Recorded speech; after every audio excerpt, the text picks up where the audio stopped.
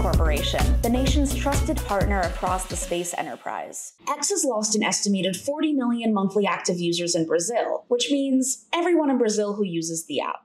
The dispute between X and the Brazilian government started in April, when Brazilian Supreme Court Justice Alexandre de Moraes demanded the removal of 7 accounts posting misinformation in support of former President Jair Bolsonaro. Musk, a self-described free speech absolutist, did not comply with the takedown requests, even though he's complied with similar takedown requests from governments in India and Turkey. By August, X said that Moraes had threatened the company's Brazil legal representative with arrest if X did not comply with his request. So X shut down its operations in Brazil. This didn't mean that Brazilian users could no longer access X, though, just that it wouldn't have any corporate representation in the country.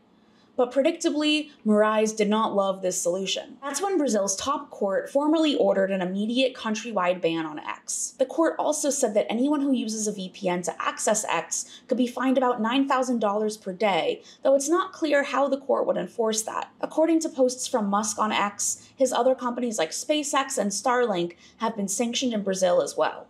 What does this all mean for Brazilian X users? Well, it's not a coincidence that Blue Sky, an open-source decentralized Twitter alternative, has gained 2 million users this week, which is about a 24% increase in registered users. Culturally speaking, X's loss is Blue Sky's gain. Online fandoms tend to feature large Brazilian populations, and it's Brazilian users who are behind some of X's biggest fan accounts for artists like Bruno Mars, Miley Cyrus, and Chappell Roan.